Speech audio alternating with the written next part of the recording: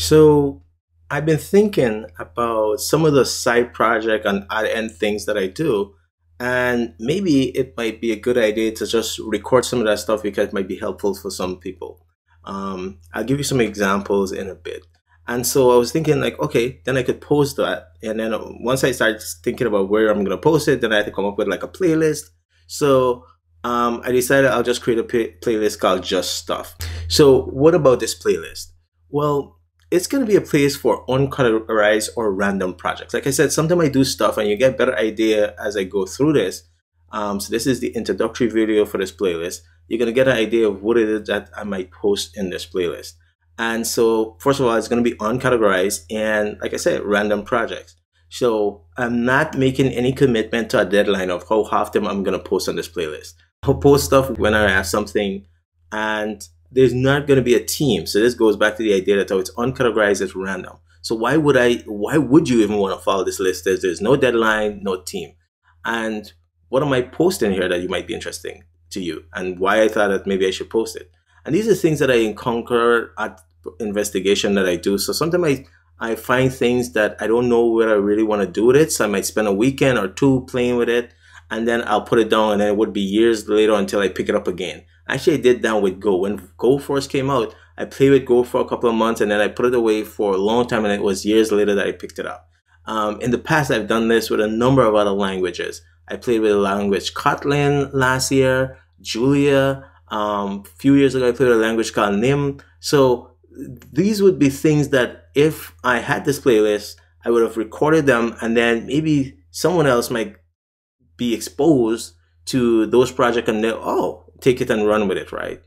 Some of these projects, some of the things I play with, they're sort of quite short. Maybe I wrap them up in a week or two or something. And then some of them are just sort of open-ended. I start playing with it and then I just sort of leave it there for a while before I can get time to come back to it.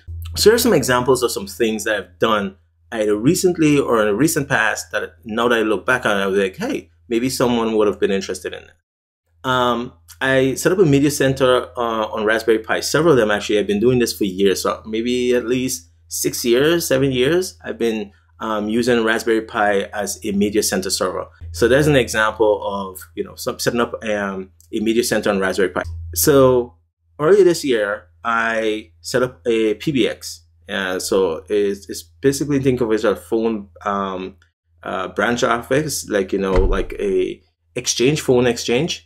I wanted my son to have the experience of picking up like a phone with a receiver and dialing, but this is not rotary dial phone. So I bought some Grandstream's IP phones and soft phone on my desktop and so on. I could connect to the PBX and we can call each other, right, from soft phone or from the actual phones. He has one in his room. You can pick, and if you look at it, you'll think I have like a landline, but I do not have landline. This is just internal within the house. It's like setting up your own,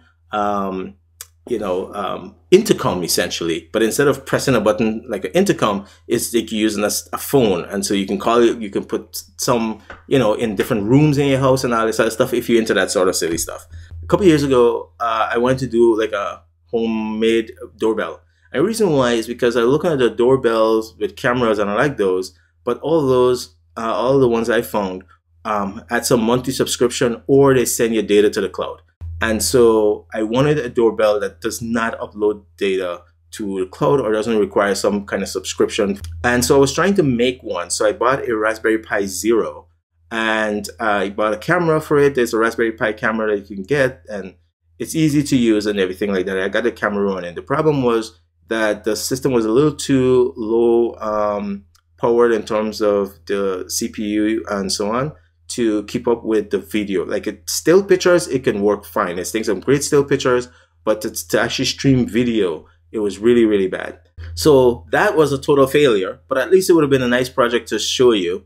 But I eventually used that same Raspberry Pi and run this thing called Node-RED on it. I was able to set it to take a picture, send it up to Google, and then they would process that image and send you back the labels. So for example, if I took a picture of my microphone or a phone, it would send back all the guesses that it thinks it is and confidence factor basically or how confident I think it is that particular thing, a phone or a microphone or whatever, computers, that sort of thing.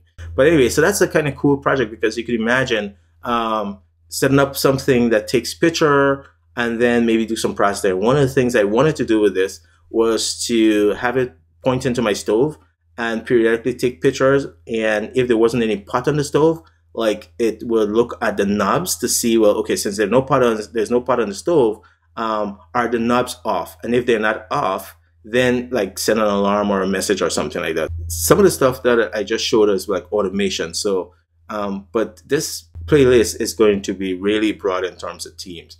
And so here's some possible things, right? Automation, we just cover. Programming language, like I mentioned this before, a couple years ago, I looked at this programming language, NIMP.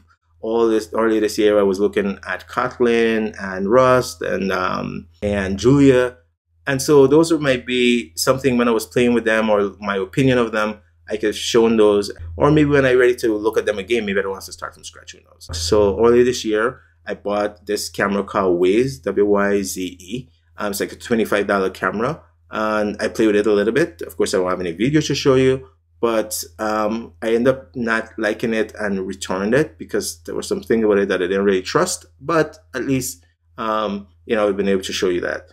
Security, sometimes I fool around with things I have to do with security, and I'm not quite really ready to put them as part of one of my the classes or the other streams, programming things I have, like, to go on the run or learning Dart. So for example, a couple months ago, I was playing with something called Keycloak, which is also something I played with like a couple years ago and then sort of put it down. And then now I'm playing with it again for other reasons. We might introduce it in Go on the Run in our section on security. That's the plan. But that's an example of something that I play with along the line of security. A couple years ago, I was playing with JSON Web Token. So those would be things that I play with that I don't really know where it fit in, and maybe I can post on that.